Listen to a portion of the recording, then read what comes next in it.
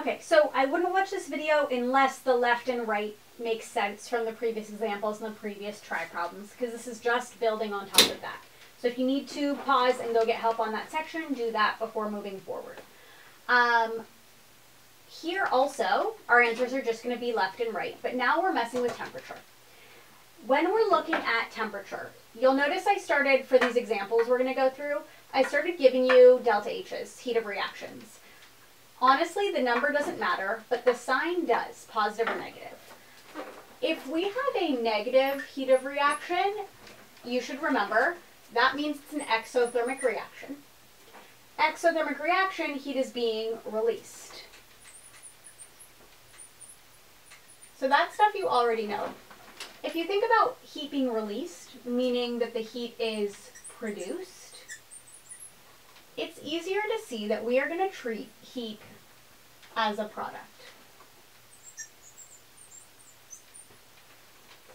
Whereas when we have a positive delta H, it is endothermic.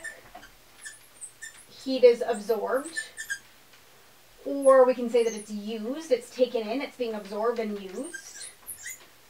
We are going to, in that case, think of heat as a reactant. And here's what I mean. When we're talking left and right, it's helpful to know, okay, my reactants are on the left. So if I ever have a hill over here, it's going to shift that way. If I ever have a hole over here, it'll shift this way. My products, hill would make it shift that way, hole would make it shift that way. So knowing what side something is on helps a lot. For this example, negative sign means that we're going to treat heat as a product. So I'm going to literally write the word heat on the product side of my arrow. Products are always the right side. It doesn't matter that we're using equilibrium arrows. Still the reactants and the products. So negative means I treat heat like it's something on the right. Let's say I decreased the amount of CD.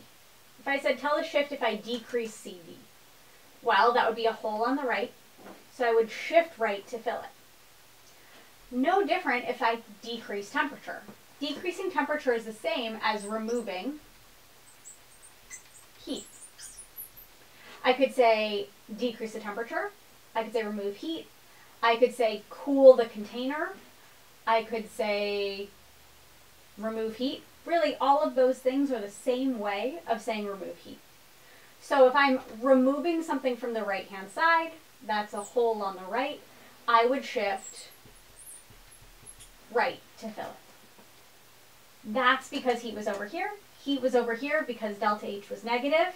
This was given. You'll never have to find it. Whereas in this question, in this example, delta H is positive, so I'm going to treat heat like a reactant.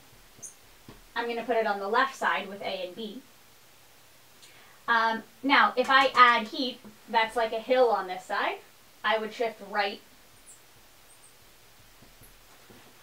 to flatten it out. Heat is added, container is heated, temperature is increased, all the same way of saying that I added more heat.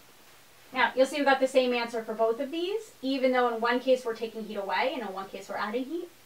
That's because the heat started on opposite sides, so the effect is different. Try that.